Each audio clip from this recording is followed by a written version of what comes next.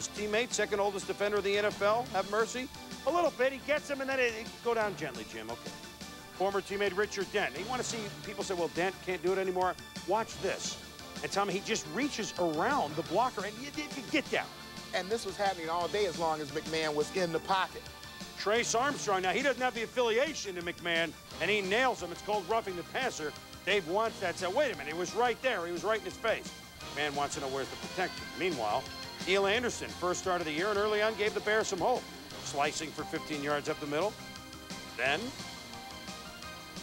on the draw, Anderson gets the big hole up the middle and goes for 19 more yards down to the 1, setting up a Harbaugh 1-yard run. And the Bears lead at 7-0. What about Barry Word? I mean, only became a Viking less than 2 weeks ago. Never a discouraging word today for Barry. Ran 13 yards up the middle. Then what's Chris Carter, number 80?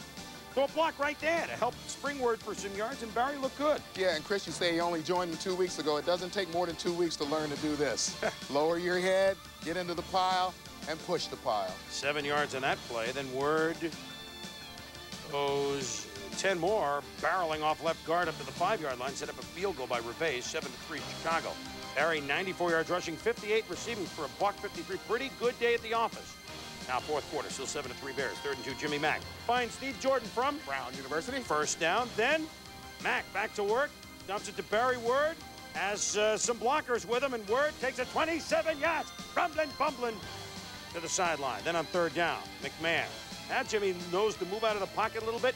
And what does Chris Carter do, Tommy? Just catch his touchdown. That's all he does. 16 yards, 8 minutes to go. The Vikings lead at 10-7. And as you say, the Vikings made the adjustment, started doing a good job of moving McMahon out of the pocket, took some of that pressure off of him.